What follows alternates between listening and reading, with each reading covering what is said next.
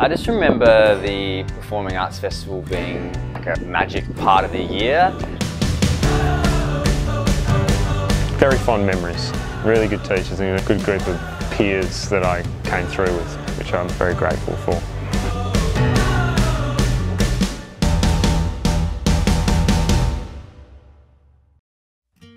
My first sort of adventure into the performing arts was actually, I think, in Year 9 when I did a dance class, and I was like, I don't know what to do for my elective subject. I think a couple of the girls that I maybe had a crush on at the time were doing dance, so I did dance. And so I followed that penchant into the arts. I was a keen singer, and when I came to Arrowmore, I definitely got engaged in the choir. I thought that was, you know, something that, you know, once I sort of started into that performing arts stream, I was like, yeah, cool. I'm open and confident to sort of throw my voice amongst many in the church. I was involved in bands as well as drama stuff as well. So there's just like so many good memories of like evenings, travelling to new schools and performing with the bands, or doing monologues in front of other students and, you know, some like professional industry people, which is always great for a young person. It was like such a thrilling, exciting moment to like find out what you got to play, and then the long 8-month process of the rehearsals was really good.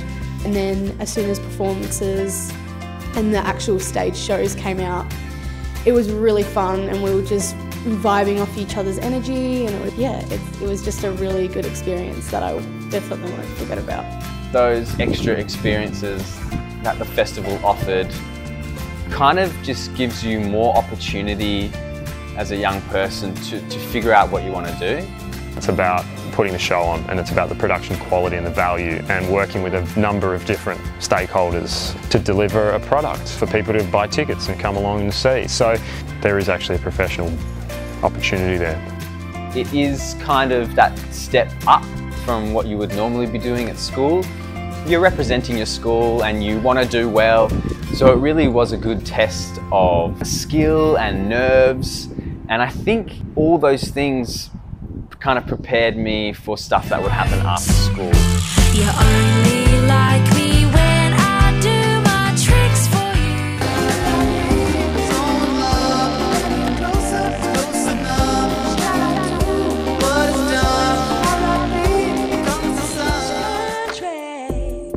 Unbinding, and the terms are a blinding wild. A City Beach girl who once imagined starring in a world-class musical in her home city will tonight see that dream come true. Lucy Durack is taking centre stage in Wicked. But tonight being opening night is really exciting, and it's just so nice to be home and be able to perform to a home crowd.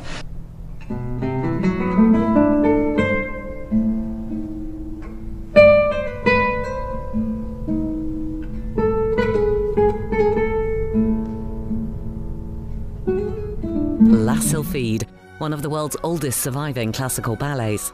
A temptress fairy and a love-struck farmer blinded by infatuation and desire. Having worked on a couple of ABC productions this year, and one of which is the KGB, which is a comedy series based just north of here. If you work hard and try your best, you'll still never be as good as us. And recently shot The Heights, which is another ABC series which is in its second season. Now that I'm in the industry, I do auditions all the time for theatre and for TV shows. I auditioned for a performing arts school. The audition process for that was nerve-wracking, but as soon as I got out, I was like, I'm so proud of myself. I'm so glad I did it. And then when I got the call from my mum saying that I got offered a spot, I like started crying. My cousin was with me and she started crying. It was so funny. It was definitely something that just like pushed me to be better and to like want to do it more and to have that opportunity to go perform at other places.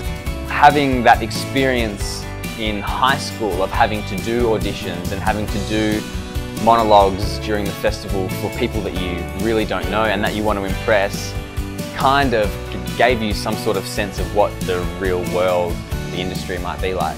Yeah.